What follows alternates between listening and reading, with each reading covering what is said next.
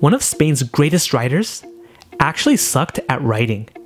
But despite his countless failures, he created the masterpiece novel Don Quixote. And it's this unique and challenging journey of his that can teach us something. Miguel de Cervantes, the author of Don Quixote, had a rough adulthood. At the age of 24, he took part in the Great Naval Battle of Lepanto in 1571, and he got severely injured, permanently losing the use of his left arm. 4 years later, at the age of 28, he was captured by Barbary pirates and became a slave in Algiers.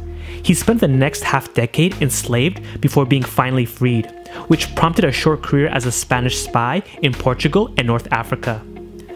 Eventually, he ended up in Madrid and tried his hand at writing plays. Cervantes made a vigorous effort, writing at least 20 plays. However, none of them panned out. With his writing career not taking off, he needed to make an income, so he became a tax collector.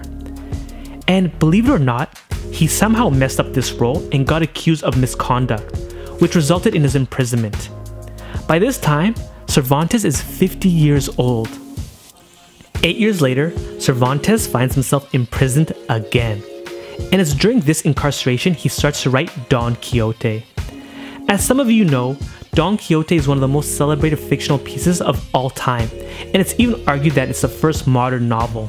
The book was a hit when it was first published, and it's still a hit to this day, allowing Cervantes' name to live on.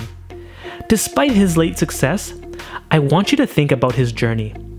From 24 to 58, Cervantes had it rough, and it's hard to say if he could see the light at the end of the tunnel.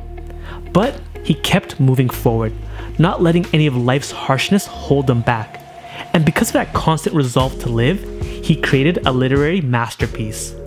This is where we learn from Cervantes that no matter how hard life can be and the sucker punches that are thrown at us, we keep moving forward. We keep chasing our goals. We keep living. In Ernest Hemingway's short novel, The Old Man and the Sea, there's a solemn line that represents Cervantes perfectly.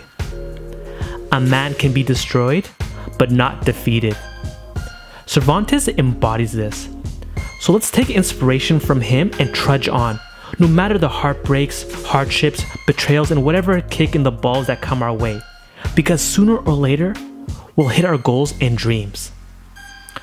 Alright guys, that's it for today. Thank you again for watching. Please don't forget to like this video, comment, subscribe to my channel, subscribe to my newsletter, and guys, remember, you're not just any type of nerd, you're a charismatic nerd.